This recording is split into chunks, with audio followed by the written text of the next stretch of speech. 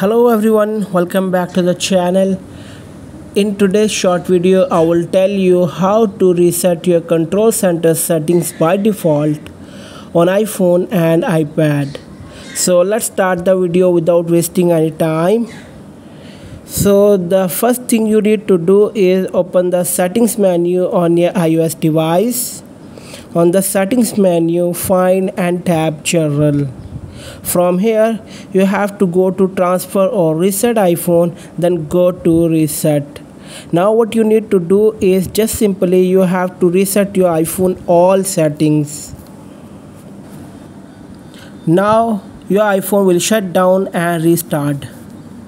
So guys, when you do this, all settings in your iPhone's control center will be reset to default, including your iPhone's Wi-Fi, Bluetooth, APN, VPN and home screen layout settings. It will be reset, but remember, none of your data will be deleted.